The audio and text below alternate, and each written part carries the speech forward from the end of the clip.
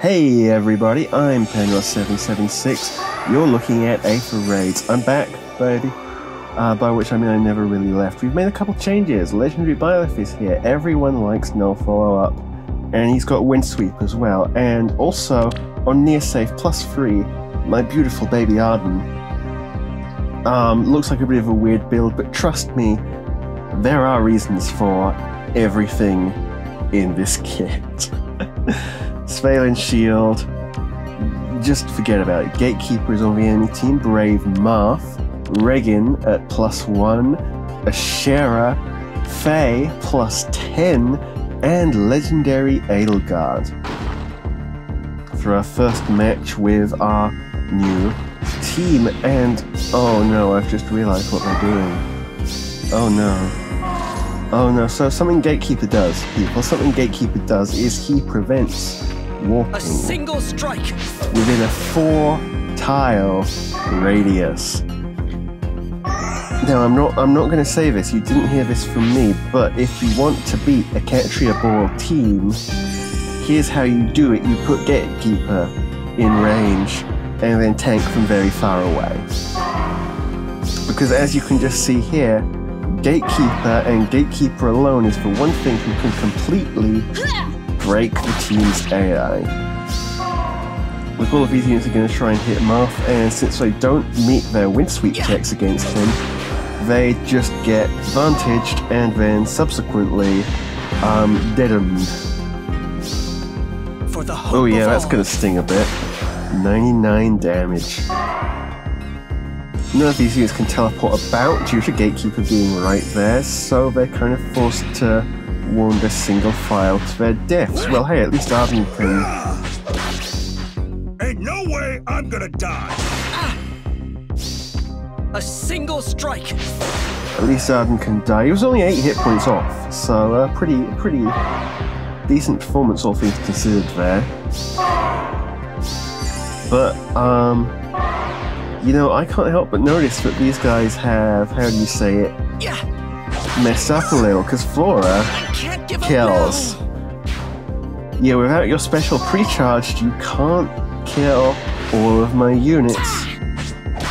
Mirablis now hitting Gatekeeper, and do I want to keep going? They do stand a chance here. Honestly, we've only got a very small number of units left.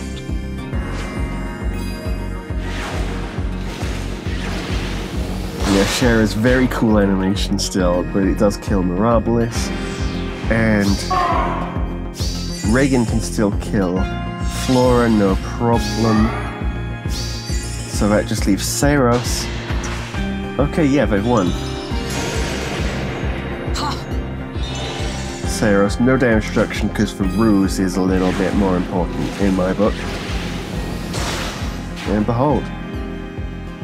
Yeah. Laegjan? You okay there? Laegjan? You alright, buddy? What I'm guessing they're trying to do here is sneak past Flora and go for the pots in the top corner, but that isn't gonna work because that is the real trap. You fool. You buffoon. Yeah, there we go. There's the victory. Not exactly a deserved victory, but a victory nonetheless. I'll take it. Next up here, we have Rayson +10, Ninjorrin +6, Naga +10, Altina +9, Duo Sigurd +3, and 4 +1, the new mythic.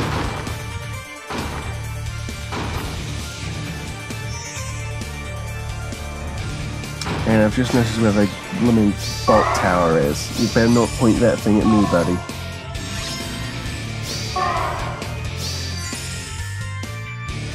Yeah, you can see what they're going to do from a mile off. Here it comes. Bolt tower, 45 damage. Ninjorrin. Ice Mirror almost saves us, but not quite. Dance. Oh, going for Mirablis first. Interesting. I would have gone Caeda straight away just to get the Juro skills all online, but we've got plenty of time. to run away. Guess that works as well, huh?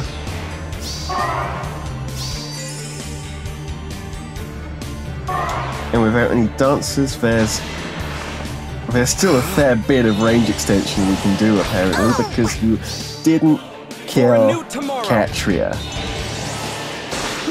Good job, Byleth. And you may also notice Picnic Flora is also in range. Sigurd has a whole bunch of being dead to catch up on. And now look what we've done. Yeah, Idunn there is a brilliant save wall against their melee units. They can't break through him. Surrender. Who is up next? Alright, seeing some more new units here. First up, Sentient Laegjan. Ninjorrin. Push 3? Push 3? Fair enough. Regin. Plumeria at +2. Caeda, Harmonic Caeda. At Aether at +2. Aether, very strong. I've been watching what Theology have been doing with Aether recently. It's kinda disgusting. Kinda messed up. And again, stop putting your bolt towers down there. Why would you do this to me, to my beautiful team? Can't believe this. Can't believe this nonsense, honestly.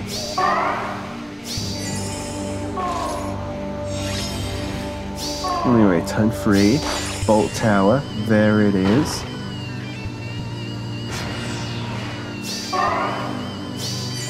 No move. Okay. Sure.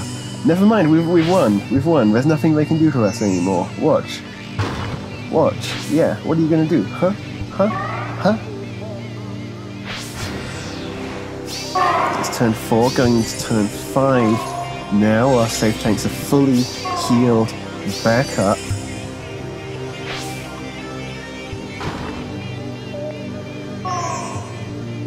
Oh, going for Mirabilis. Going for Mirabilis, are you? Can you kill Mirabilis? No, you bloody can't. And that's where they're... Yeah, they're not getting very far from here, honestly, because that Harmonic Caeda is dead. You cannot stop the flow of time. She couldn't stop the flow of time. And odds are Regan's probably dead. Yep, there we go.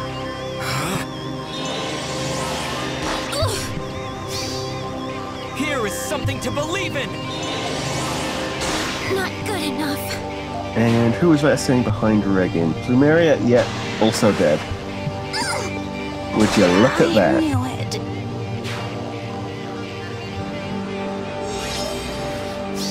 And to add insult to injury, it's turned 6 out of 7, so yeah, you're out of time and out of options.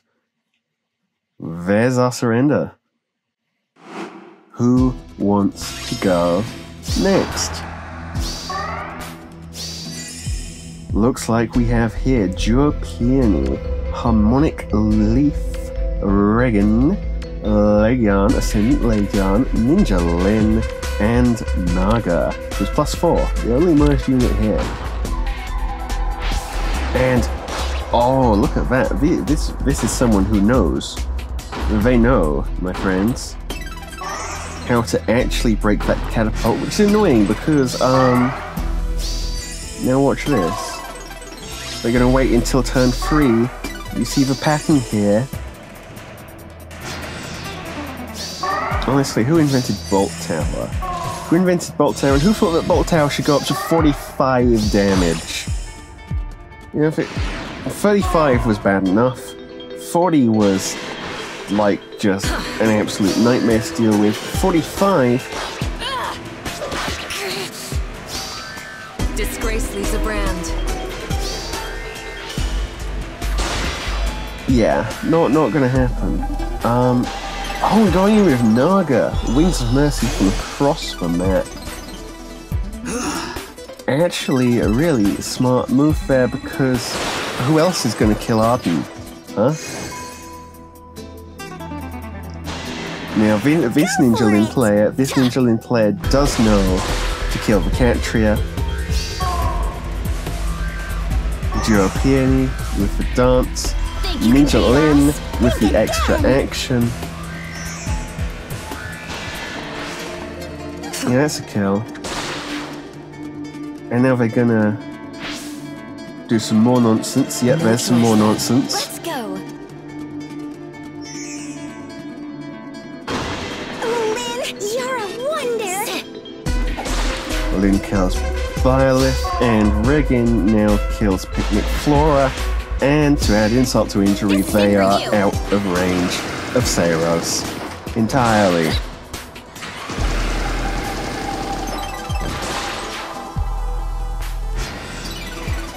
That's how it goes, I'm afraid. The only way to stop this kind of team from going all out is stopping them from getting that first attack in entirely.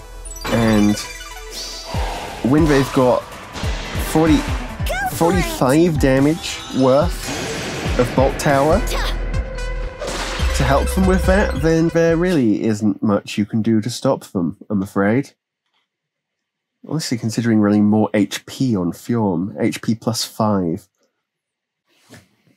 Well, the good news is that is bonus season Ascendant Laegjan, so we won't have these problems in the future.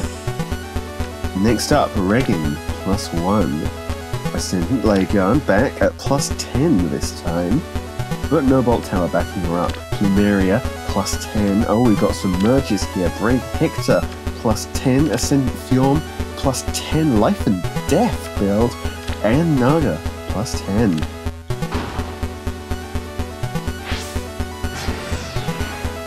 What's the approach here? Regan taking a look at, I'm guessing, Ardent or Honorabilis, one or the other.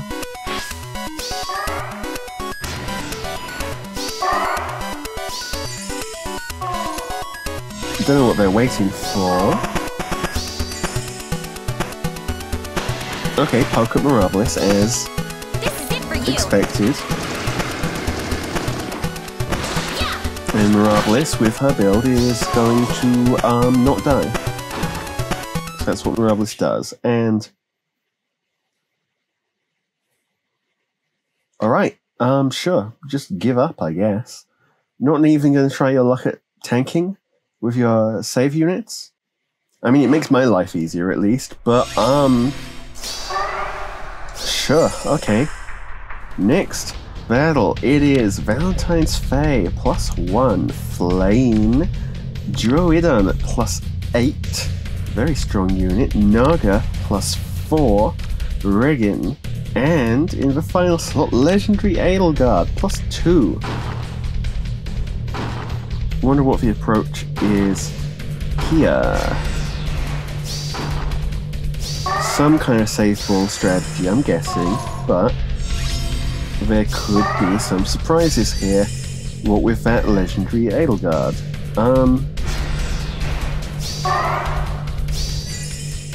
Yeah, I'm guessing this is the kind of angle that they're taking. No? Okay, change of plans.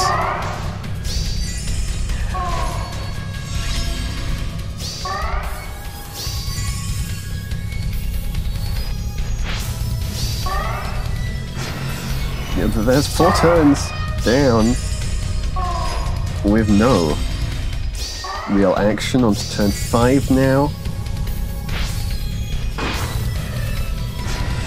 Whatever they're looking for, they do not see it. Turn 6, this is their last chance to try and take some combats in enemy phase. As they do. Setting up for some kind of save strategy here. The save coverage isn't actually very good. Valentine's Faye all the way over at the side there. Not that it matters because he is getting picked off first by Legendary Byleth. So much left unsaid. And now Picnic Flora are going to do the obvious Picnic Flora thing and just obliterate Legendary Edelgard. There we go. Keep it going. Saros, how do you do against Idunn? Idunn is getting dragon effectiveness from Naga, so not as well as you might like. Luckily, 7 HP means not a lot of healing coming out of that Aether. Idunn down to only 15 hit points. But 15 is still plenty when it comes to tanking Fjorm. Well, they're still entirely out of luck though, because they have no more turns. This is the final turn. They can't kill the whole team in one turn. They have to give up. So, anyone else got any better ideas? Team here. It's the return of Ninjorrin for the new mythic.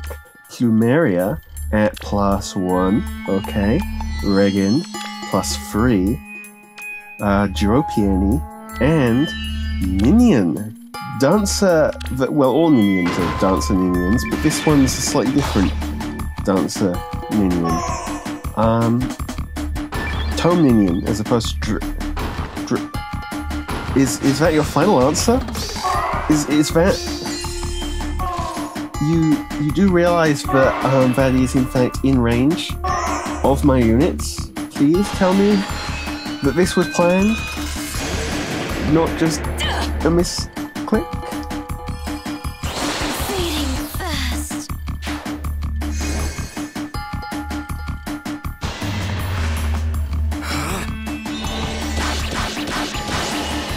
We've been detected. So anyway, Peony and Ninjorrin, neither of them are very good tanks, it turns out. Oh goodness, I hope for your sake that was a misclick, because if it wasn't, then what are you doing, buddy? What are you doing? Why would you do that?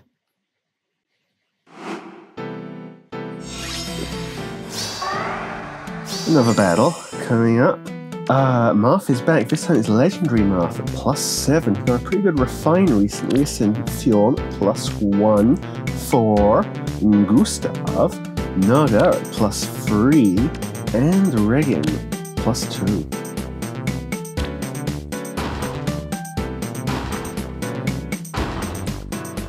What's for play? Save is for play. And it might get you a little way, but I doubt it's going to get you very far, because you see we have a little friend called Flora. And what Flora does to your save units, that's what Flora does to your save units. Take notes.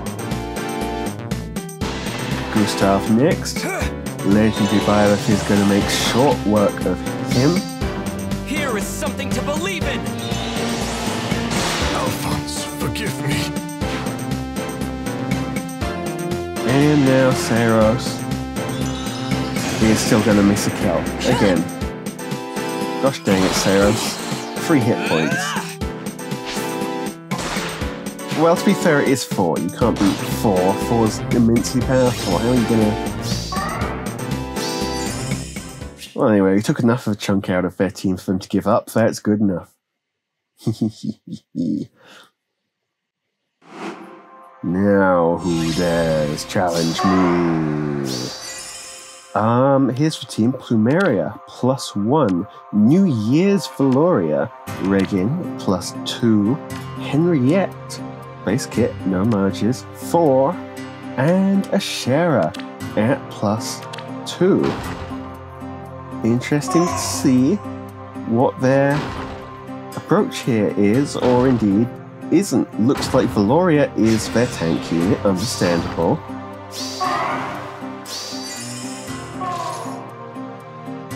And as for their play, well, they're getting guarded down.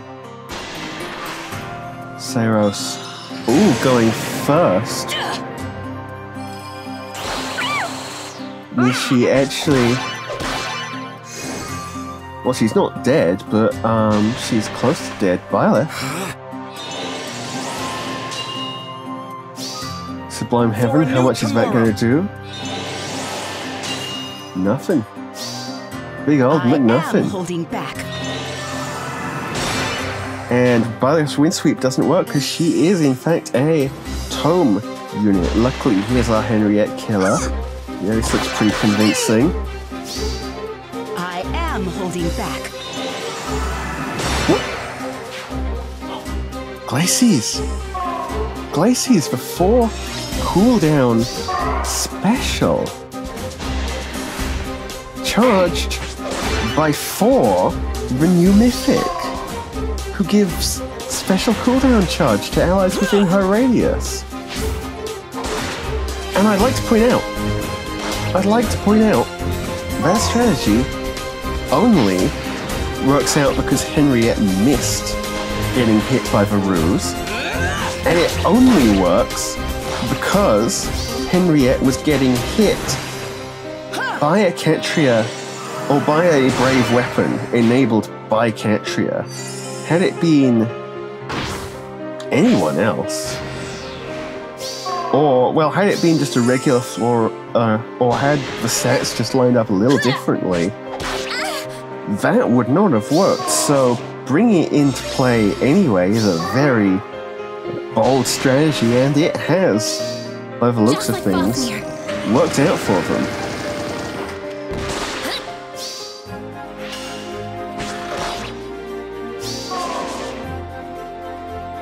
In case they get to kill Mirables.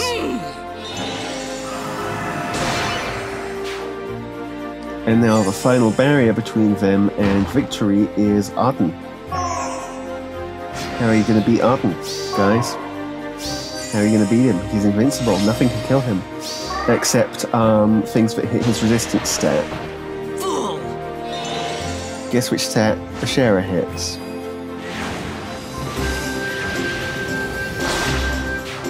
Well, anyway, they won that one using a strategy that, by all accounts, would, like, very bold.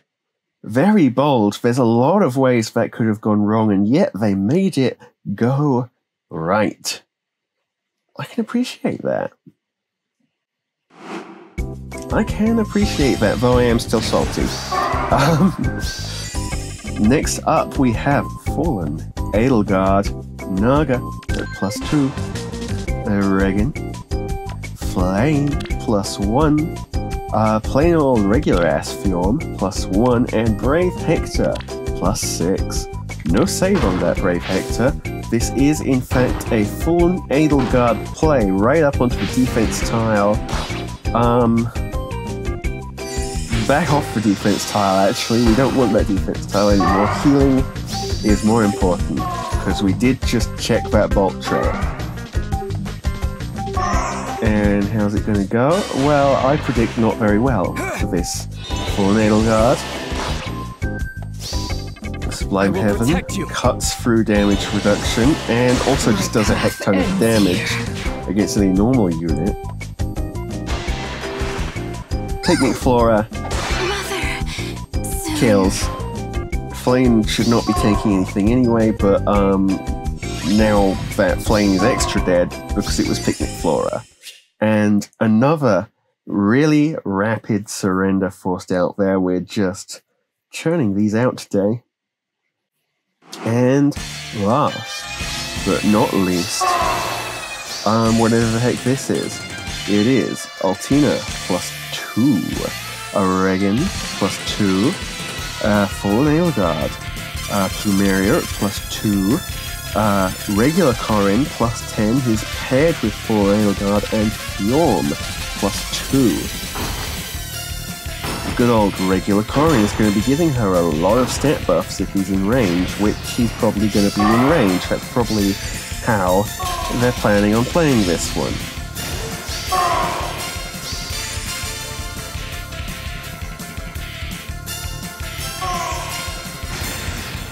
Yep, setting up for something. Okay, repo her in. Clever guard plays there. And now just let her sit on the front doorstep of the team.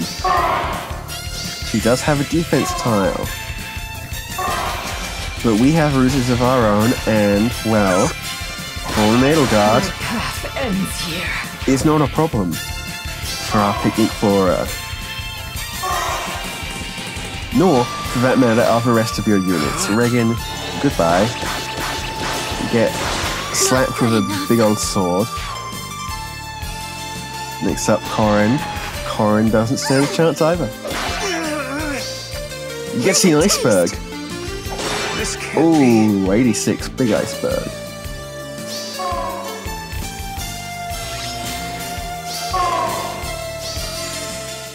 Yeah. And that, my friends, that's the end of the season. We did take a couple losses there, but nothing too significant. So we are in tier 39. We love tier 39. It's a great tier to be in. Thanks everyone for watching.